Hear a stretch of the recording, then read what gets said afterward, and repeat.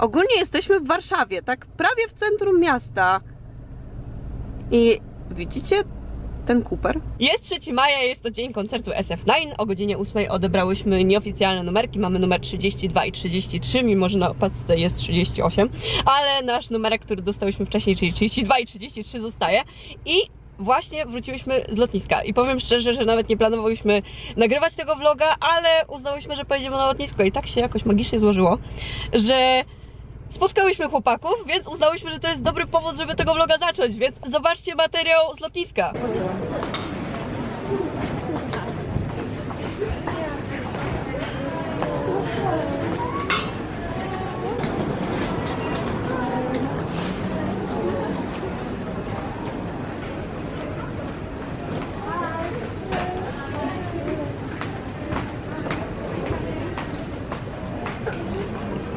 Najgorsze jest to, że przede mną przeszło całe SF9, a ja widziałam tylko brzucho. Ja nie wiem, kto jest w SF9 w tym momencie, nie wiem jak wyglądali, ale widziałam tylko swojego biasa i jest tak wygląda. Czas bardzo szybko nam upływa, ponieważ jest już 13, a o 13:40 zaczyna się flashmob i mam wrażenie, że dopiero co przyjechałam do Warszawy, dopiero co odebrałyśmy numerek, później pojechałyśmy nagle na lotnisko. I tak naprawdę poszliśmy do jedynego otwartego miejsca 3 maja, czyli do McDonalda, żeby po prostu gdzieś posiedzieć i już jest 13 i wracamy pod progresję. Ale z takich rzeczy ważnych to chciałam wam powiedzieć, że SF9 jest moim ulubionym, mniej popularnym zespołem i ja sobie wymarzyłam koncert SF9 już bardzo dawno temu i są w Polsce. W ogóle jeżeli oglądaliście nasze vlogi z Korei, to byłyśmy w kawiarni FNC, czyli wytwórni m.in. SF9 i tam była taka książka dla fanów SF9, czyli dla fantasy i ja w niej wpisałam SF9 Please Come to Poland i to się właśnie spełniło. Ja sobie o tym przypomniałam kilka dni temu, że wpisałam to do tej książki właśnie w kawiarni FNC. Wtedy też zamówiłam kawę z podobizną Tejanka z SF9 i dostałyśmy karty do ciasta i do kawy, także jeżeli nie widzieliście tego vloga, to może podlinkuję wam w opisie, ponieważ jak widać marzenia się spełniają, wróżby się spełniają. Później pokażę wam swój lightstick SF9, który zamówiłam specjalnie na ten koncert i to jest jeden z piękniejszych lightsticków, jakie w ogóle istnieją w K-popie. Ja już jestem strasznie podekscytowana. Także my mamy ogólnie bilety G1, czyli taka środkowa kategoria, nie VIP i też niezwykły general. Także mam nadzieję, że coś zobaczę, bo z moim wzrokiem to tak różnie. Mam nadzieję, że nie będziemy zbyt daleko, ale najważniejsze jest to, żeby się świetnie bawić. Mamy opaski materiałowe SF9 Warsaw 3 maja 2019.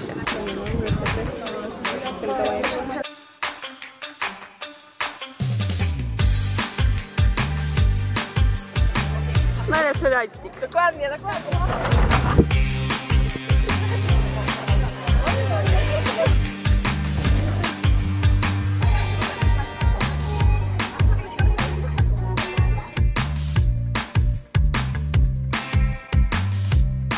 Jest 14:26, 40 minut temu miał się odbyć flashmob, ale sytuacja jest podobna jak na 80s, czyli wszyscy stoją w kolejce, więc flashmob prawdopodobnie się nie odbędzie. Więc czekamy. Prawie 8 godzin już minęło i nie mamy pojęcia w ogóle gdzie, kiedy i co my robiliśmy przez te 8 godzin, ale stoimy dalej. I SF9 chwilę temu przyjechało. Zamówiłyśmy naklejki, a w sumie to ja zamówiłam naklejki z SF9 w takich wersjach. Czyli w wersji z całą sylwetką i w wersji portretowej. O, lightstick! Nie wiedziałam, że tu jest też naklejka lightsticka. Piękne są te naklejki. O nie, o nie. Ktoś jest do góry nogami i to jest ewidentnie Huyong Bias-an, więc tak się prezentuje SF9. Są naprawdę chyba najpiękniejsze naklejki, najpiękniejsze rysunki, jakie kiedykolwiek widziałam. Nie wiem, czy wy to usłyszycie, ale właśnie trwa próba do piosenki Play Hard.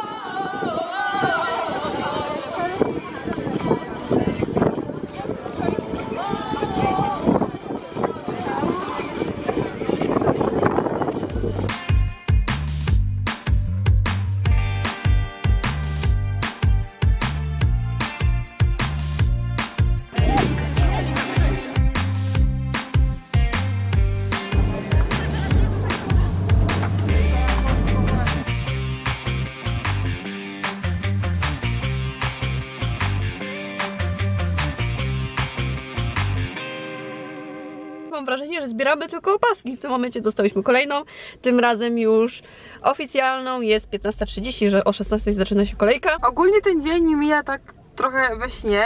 Jak ustawiałam budzik w nocy, to mój telefon pokazał mi, że zostało mi godzina i 20 minut snu i w ogóle tego nie czuję. O 5 rano miałam pociąg z Łodzi do Warszawy i później ten dzień zaczął się jakoś tak szybko toczyć, nagle już jest prawie 4 po południu.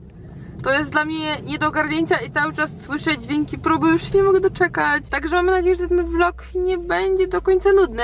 Liczyłyśmy, że pokażemy wam kawałek flashmobu i że chłopaki wyjdą na balkon, ale niestety no nie ma tego. W ogóle to ja mam pytanie, bo to jest pytanie do was, bo to jest pierwszy vlog z jakąś różnicą.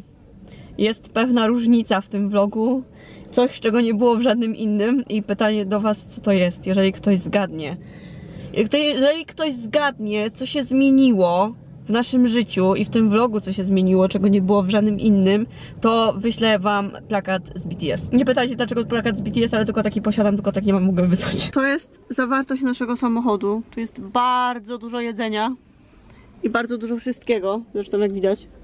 A to wszystko dlatego, że po SF9 o godzinie 23:00 jedziemy do Düsseldorfu na Big Five koncert, gdzie będzie Kart, Ailey, EXID, Astro i Stray Kids. Tak, jesteśmy samobójczyniami. Jest 16, czas się ustawić, mam lightstick. Kolejka jest po tamtej stronie i koncert już się zbliża. Jest po 18:00 i w końcu wchodzimy do progresji.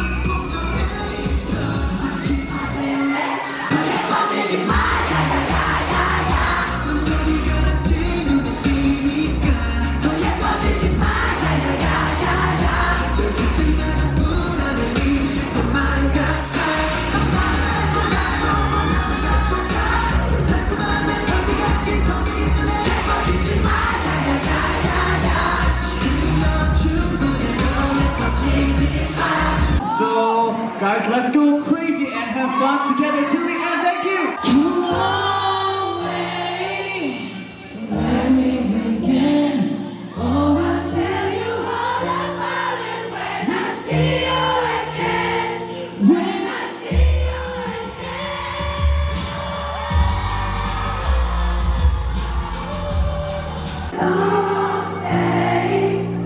Without you, my friend, and I'll tell you all about it when I see you again. Come a long way from where we began. Oh, I'll tell you all about it when I see you again. When I see you again.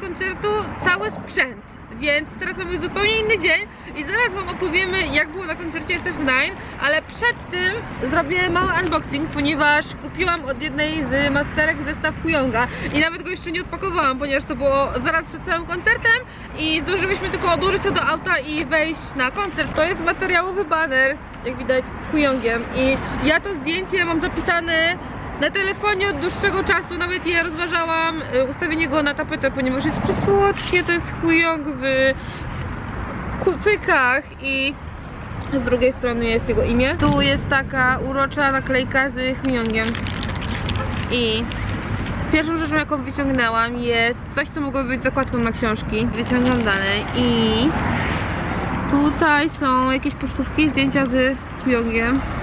Jedna wygląda tak, a druga wygląda tak. A to wszystko jest takie urocze. Tu mam jeszcze naklejki, dokładnie takie same jak były przyklejone, jak było to opakowanie nimi. I tu są takie wypukłe naklejki i fotokarty. Jedna wygląda tak i jest przeurocza. Po drugiej stronie wygląda tak. To jest to samo właściwie. Taka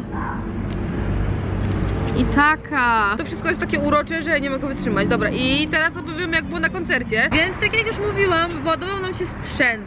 Wszystko. A następnego dnia, znaczy właściwie tego samego dnia po koncercie jechałyśmy na kolejny koncert, także nie zdążyłyśmy go naładować. Więc teraz spróbujemy sobie wszystko przypomnieć, co nam się podobało i powiedzieć wam, jak było na najlepszym koncercie w moim życiu.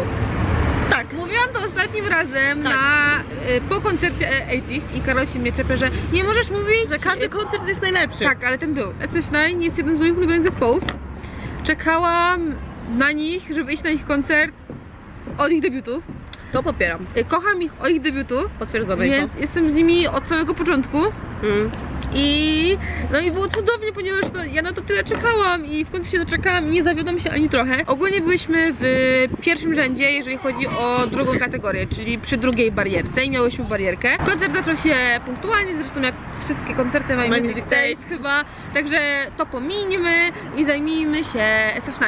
Tak. Jeżeli chodzi o moją ulubioną piosenkę z tego koncertu, ja ogólnie powiem wam, że wybawiłam się na tym koncercie jak na żadnym innym.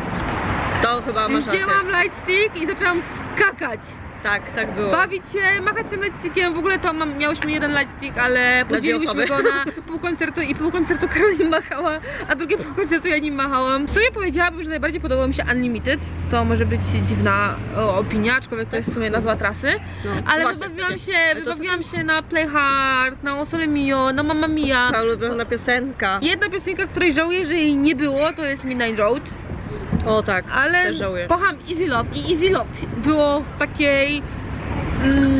nie mam słowa, jakby opisać tą wersję Easy Love. To była taka bardziej... To nie była wersja akustyczna, to była taka bardziej emotional version. O, może to jest dobre słowo. Nie wiem, jak określić to co się stało z Easy Love, ale to nie była ta oryginalna wersja Easy Love, ale była cudowna. I Karol podczas tego koncertu zmieniła biasa. Znowu. To było bardzo dziwne, ponieważ Karol zaczęła biasować... Ale to było po 10 sekundach, jak oni tylko weszli na scenę. Karol zaczęła stanować SF9 biasując Rouna. Tak. Dawno temu, naprawdę dawno temu. Przerzuciła się na Juho. Tak, nadal go kocham. I kupiłyśmy bilety na tę trasę, nie wiedząc, czy Juho wystąpi na niej. Bo miał straszne problemy z kręgosłupem wcześniej i nie występował w ogóle do promocji, nie uczestniczył w promocji i tak dalej. Ja się bałam strasznie, że go nie będzie i bym wtedy płakała. Tak, więc Karol była na początku trochę smutna i niepewna, a zmieniła biasa na koncercie na Insonga. Tak, to było nagłe. To w ogóle mnie zaskoczyło. Zawsze na koncertach K-popowych artyści dostają podpisaną polską flagę, żeby zrobić sobie z nią zdjęcie i tak dalej. Więc przed koncertem, jak już zobaczyliście w tym vlogu, wszyscy się na tej fladze podpisali, łącznie z nami. Tak. I flaga powędrowała nagle do Juho. Tak. Który złapał ją. Tak. I się na niej podpisał. Wyciągnął marker. W ogóle nawet nie wiem, skąd wziął ten marker. Jakby nie wiem, cały czas go trzymał w tylnej kieszeni, nie wiem dlaczego nawet. Podpisał się na tej fladze i uwaga, co było później? I oddał ją fanom. Tak.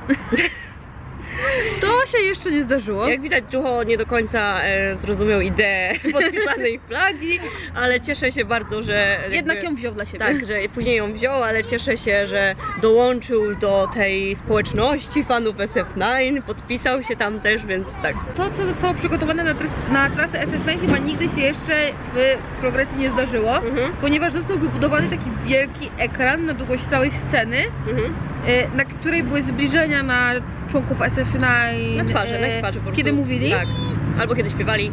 A kiedy śpiewali, były tam jakieś tam efekty wizualne, nazwa trasy i wszystkie inne takie szmerki, bajerki. I to pod względem wizualnym to był taki naprawdę dobrze dopracowany koncert. No ja jestem w szoku. Jestem w ogóle w szoku, że to się w progresji zmieściło. Ale już wcześniej byłam w szoku w momencie, kiedy czekałyśmy w kolejce i wszędzie wokół progresji były wany z napisem obsługa techniczna. Więc ja już wiedziałam wtedy, że coś się szykuje i że to będzie coś ogromnego. Ogólnie chciałabym dodać, że fani SF9 są cudowni. To tak, to też. Wszyscy tupali, wszyscy krzyczeli, wszyscy robili fanchanty, wszyscy mieli banery albo cokolwiek, co świeciło. I tak. jakby atmosfera właśnie na tym koncercie była cudowna i ja tego koncertu nigdy nie zapomnę i chciałabym, żeby już wrócili i poczułam taką tęsknotę za nimi i było tak cudownie. Także to by chyba było na tyle w tym vlogu. Tak, dokładnie. Wszystko było cudownie. Wszystko. To, co się działo, widzieliście. Tak. Mamy nadzieję, że ten vlog wam się spodobał. Jeżeli nie mogliście być na koncercie, to przynajmniej może trochę wiecie, co się tam działo. a jeżeli byliście, to koniecznie napiszcie nam, jakie są wasze wrażenia tam dole w komentarzach. Która piosenka podobała wam się najbardziej na żywo I kto was najbardziej hitnął na żywo. Tak. Więc dziękuję wam za oglądanie Zostawcie łapki w górę. i widzimy się w kolejnym filmiku. A w ogóle to fanfare na żywo było cudowne. Cześć, lubisz SF9?